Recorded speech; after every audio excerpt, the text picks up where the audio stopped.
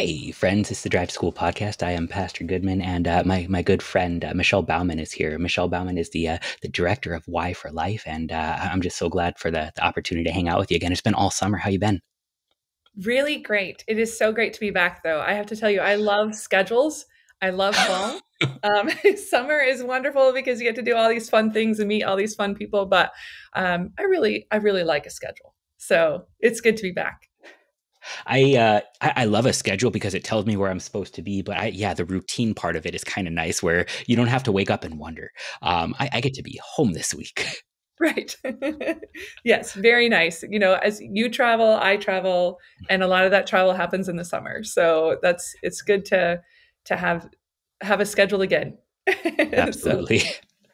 So now that we're actually getting a little bit of normalcy, the rest of the world is not. So there's a pro life topic, a life topic that I see muddled up a lot, and it's sort of the distinction between being pro life and pacifist. We know that the Middle East is at war again, and as Christians who value life, can we do anything but sort of say that everything all the time forever that involves a military is purely evil and should be stopped? What's the difference between being pro-life and being a pacifist?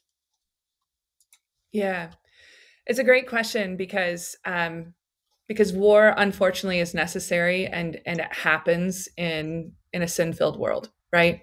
Unfortunately, war is necessary for peace sometimes. It's also very, very necessary for upholding life at times. And those things just don't seem to go together. We look at war and go, "This is an atrocious thing," and it is. God never intended war. God didn't want his people, the people he created, to fight each other and kill each other. God commands us not to murder, and murder often begets war, right? So when war starts, when one country uh, uh, murders members of another country, whether it's for their land or because they don't agree with their religious affiliation or whatever the case may be, whatever is causing this initial death, this initial attack to happen, that is not good. That is not good, and it is not godly. But it is also the role of government to uphold and protect their lives. And so war happens because as a pacifist, we would step back and say, "Oh well, either A, this doesn't involve me, or B, right? They can protect themselves." And that's not what God calls us to do, right? It's not what God calls governments to do. We see very clearly in Scripture that governments are designed to protect the people that they serve. Jesus even gives authority to government, and when he speaks to his disciples, and um, when the Sadducees and Pharisees come up and question him, right? He gives the authority due, and so it is godly for a a government to respond in order to protect its citizens. Now, it is not godly for a government to go in and try to overtake, someone else, right? That's not to initiate war. That's not godly. But to respond to protect life, that is godly. The when God gives us the law, when God tells us we should not, the fifth commandment, right? Mhm. He doesn't say we should not kill, because killing unfortunately happens in a sin-filled world, and sometimes again must happen in order to protect life. But God does say you shall not murder, right? And Mhm. so an act of aggression, which initiates war, that's murder, right? And so we respond to murder by ending it, by stopping that murder. And sometimes the only way to stop that murder is by retaliating in acts of war. Again, very difficult. We see that even in the vocations of soldier and in the vocations of, right here, stateside, police officers, right? Sometimes, um, in order to protect lives, they have to make, they as citizens, not only as citizens, but employees of the state, of the government, they have to do the things necessary to protect people and to restore peace. Because it is only in peace that that lives can be upheld, right? Those that are weak, those that cannot protect themselves, need to be protected. So, yeah, I mean, it is, we certainly don't desire war. We do everything that we can to prevent it. But when it happens, we should uphold those who are upholding life, right? And I really sometimes like that that means distinction. responding. Yeah, it lets us sort of talk about this not in terms of is a life being taken or not, because we can all mourn when a life is taken, but rather is a life being protected. And this is the motivation for a stance on something as stereotypically pro-life, like abortion, where we can draw like very sometimes hard lines to draw, but we want to protect life. And also in terms of war, there are vocations that are given, like mother and father, who are supposed to protect their children, and there are vocations given, like soldier, who are supposed to protect their country. I wonder if one of the reasons we kind of struggle with this is when we go out into the world, everybody wants to sort of say, if our side is innocent, our side is right. But then we actually go out into the world, and we recognize that innocence is just sort of hard to come by. Is it? Does it change our position on war when we sort of find our own hands to be just, well, sinful and unclean? Right. Well, yeah, I mean, there is no perfect response to war. There is no perfect person, right? There is no perfect government.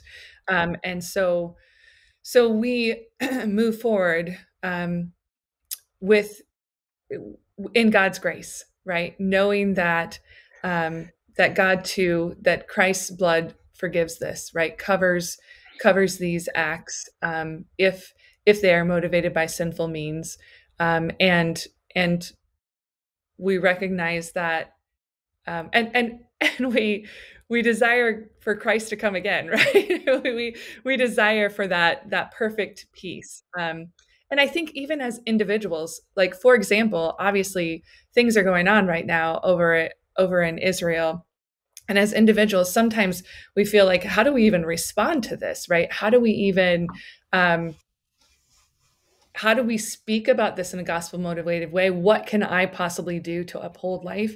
And there are some things I think that we can do Hmm. as young people, as adults.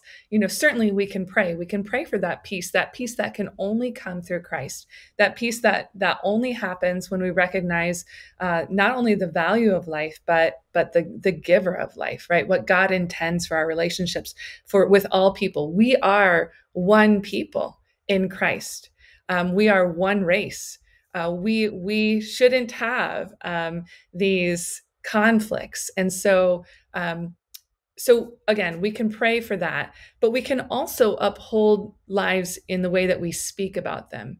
It would be very easy to get angry about what's happening in Israel and to say, all Muslims, all Palestinians, all whatever, right? Whatever group, we're angry with them and we're mad, or all Israelis, we're angry with them and we're mad about the things that they're doing, and what we what's important to remember is that Jesus died for them too, right?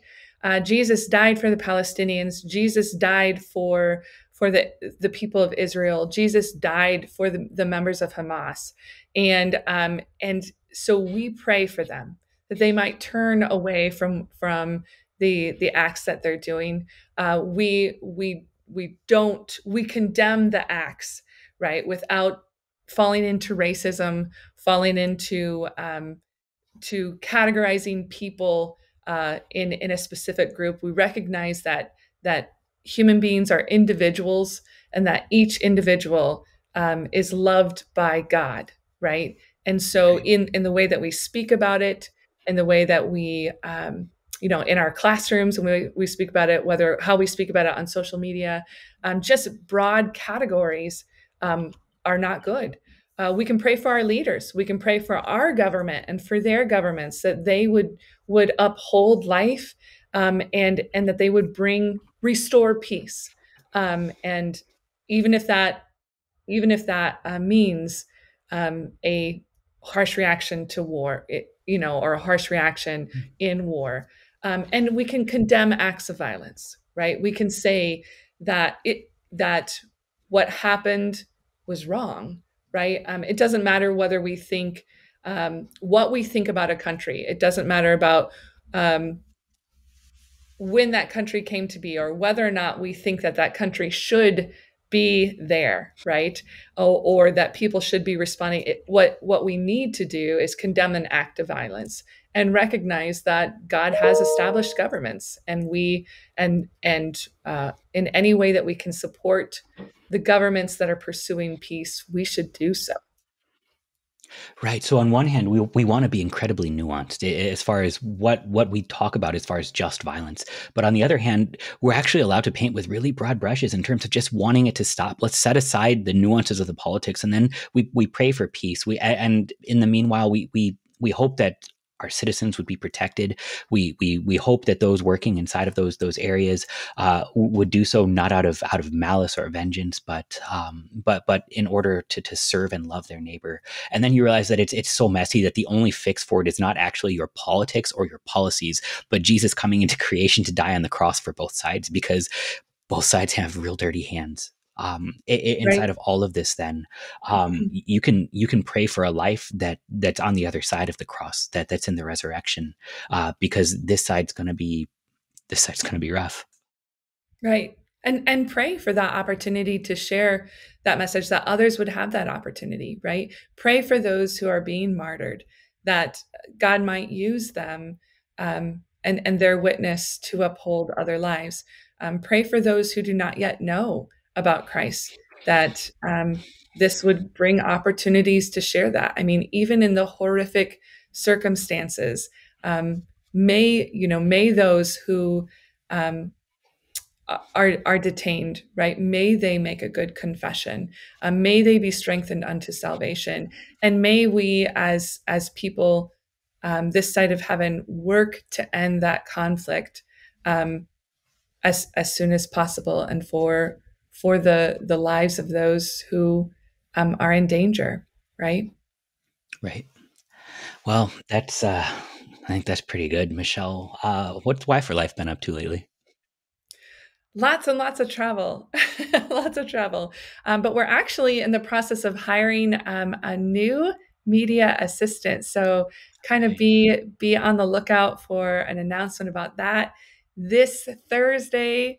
Well, I'm not sure when this will come out, but look for a podcast if it doesn't come out before Thursday on martyrs. And we're having Pastor Wolf Mueller come and speak about about martyrs. So we're really excited about that, and we've got some really big conferences coming up. So, Y for Life in Washington, D.C. is coming up in January. And then in April, we have a conference on gender called Hope for Healing that will be happening in California. And thanks, Pastor Goodman, for joining us for that. And then we have one on Y for Life on apologetics. Um, that will be happening also in April, but in Oklahoma. So kind of watch for those things. Our summit will be at Concordia, Nebraska this year in February. We just have a whole lot of things going on. So it's That's awesome. How exciting can we keep to track of all of see that? what God has placed on our plate. Yeah, check out yforlife.org. Okay, fair enough. Michelle, thanks so much for hanging out. Yeah, thanks for inviting me.